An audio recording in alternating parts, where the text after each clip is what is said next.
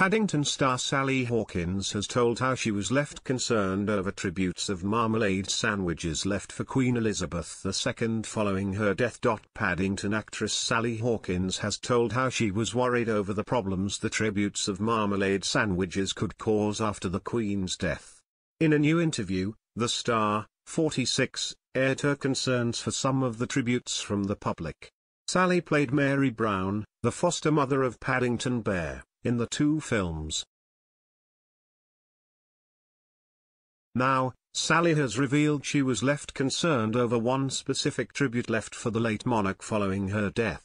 After the devastating news of the Queen's passing, thousands took to Buckingham Palace to pay their respects.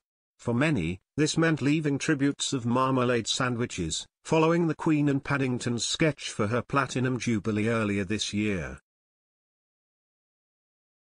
However, Sally told how she looked at the practical side of what food being left outside could mean.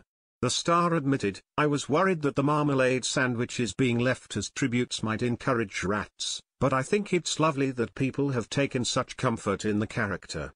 The Queen was incredible in that sketch she did with him for the Platinum Jubilee. She was a fantastic actress. I found that quite moving," she added.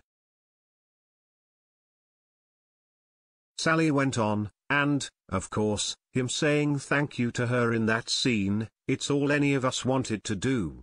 It reflected the thoughts of the whole nation, she told Radio Times.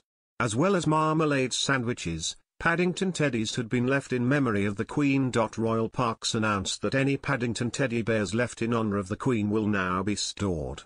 Royal Parks is a charity in charge of overseeing royal parks in London that once belonged to the royal family and is in charge of the memorial area of Green Park located near Buckingham Palace.